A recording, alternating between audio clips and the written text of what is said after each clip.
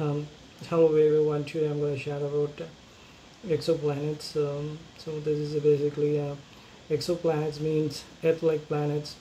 So our Earth belongs into a solar system, and other than solar system, say like similar like Earth is available anywhere in our Milky Way galaxy or any other Andromeda M21 IC 1101 galaxies, which is the largest galaxy in our universe.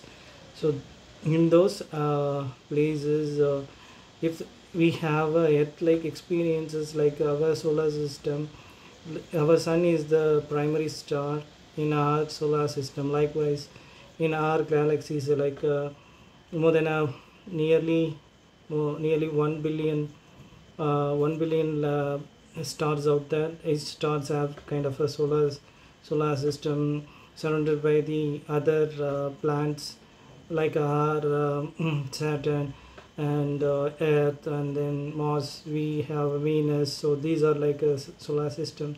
The primary star is the one which has been surrounded by these planets, and Earth is a habitual zone for those solar system.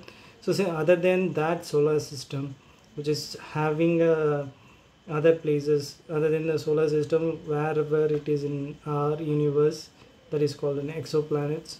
So exoplanets means Earth-like planets. So initially Kepler telescope is sent for the mission to identify the exoplanets, and nearly 3000 plus planets it's identified. Now NASA send James Webb Telescope, JWST in short form, as keep identifying. This is also one of the mission to identify exoplanets as with a very much accurate informations. Like previously we don't have a very accurate one. How they identify those as an exoplanet is like a distance between the primary star system and then Earth, like a distance via light intensity range called flex values. So based on the flex value, say like if the Earth is moving around the sun, there will be like a black dot, black spot, as it travels to the certain time limit. So that if there is a intensity of the light is being dropped out certain time travel.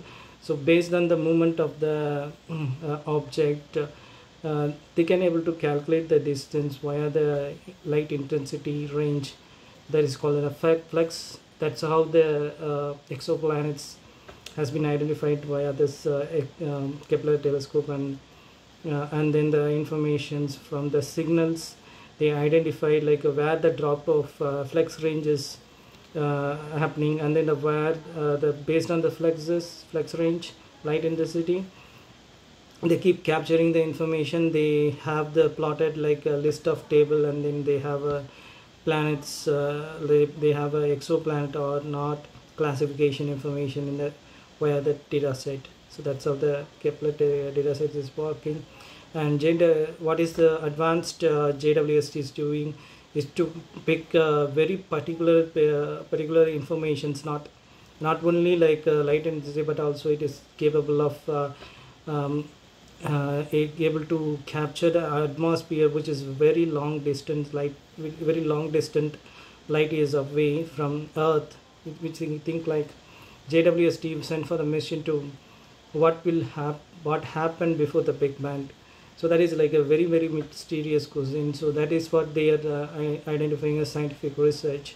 So this is capable of able to capture the information, which is 13.4 billion light years away information. So this is kind of a observation they keep doing it. And then exoplanet they can able to, because it's covering around more than 13.4 billion light years. Previously NASA identified with the Hubble telescope is a cosmic wave background.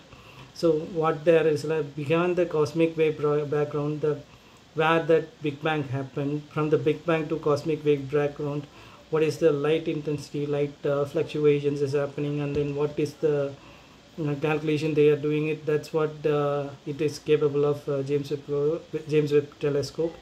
and then this is like using this using that telescope, if Earth-like planets, then they can able to keep checking the atmospheric density and chemical composition of the particular planet, Earth-like planets, and then they can able to understand whether the water is available, whether the plant or any other habitual being is available in the Earth-like planets. So that much level of in-depth possibilities they are identifying with this James Webb telescope. And thank you for watching. That's exoplanet related information.